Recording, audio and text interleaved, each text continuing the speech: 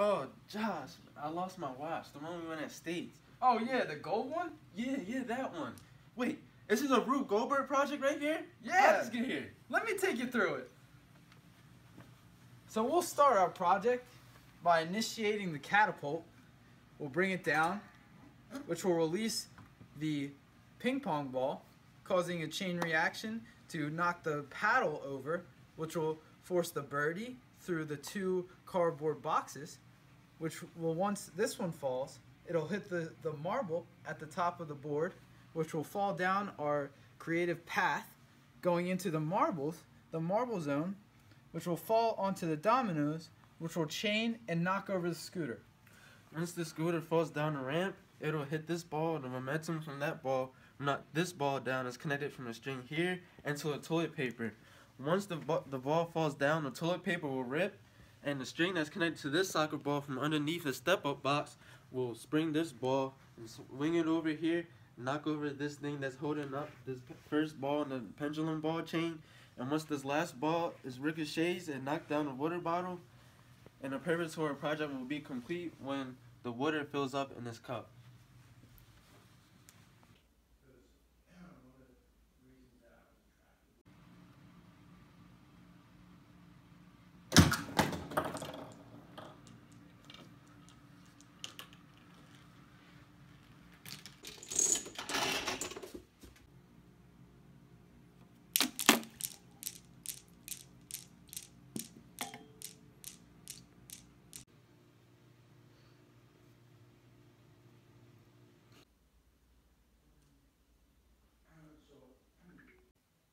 Physics describes all things in motion.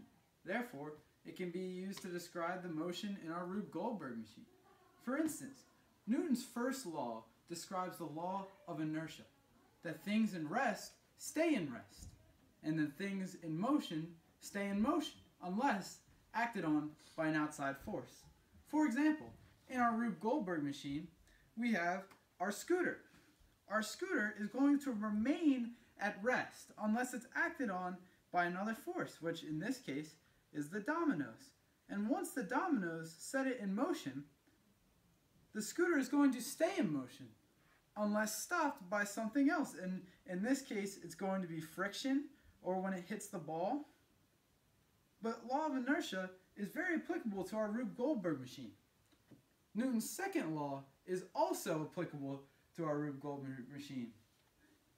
If I bring you over to our catapult, Newton's second law describes force, that all objects in motion have a force, and that force is defined by F equals ma.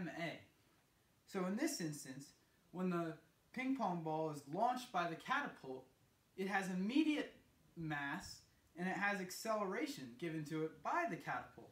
Therefore, it enacts a force on the paddle, and that's what makes the paddle move.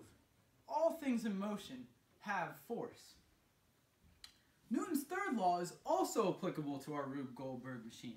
Newton's third law describes that for every action, there is an equal and opposite reaction. For instance, in the dominoes, when each domino hits each other, the domino that is being put in motion exerts an equal and opposite force back onto the domino, as you can see. Nate, would you like to take it away? Yes, let me follow up behind you, Josh. Through our project, energy is conserved in all times, and we know that because of the law of conservation of energy, which states energy cannot be created nor destroyed. Therefore, as we fire off the kettlebell that begins our project, the same energy that was used to start it is the same energy that will be used to end it. It will not be created or lost at any point. And one example is when the truck falls down from the ramp. The truck is currently has gravitational potential energy, and as it moves down the ramp, it loses its gravitational potential energy, which is converted to kinetic energy, which is the same concept can be applied to momentum. With the pendulum ball set, the momentum that the ball drops and knocks the other kettleballs is conserved, and that same momentum is applied back, and it completes the cycle of events. So as you can see, physics applies to all things in motion, especially our Rube Goldberg machine. Thank you.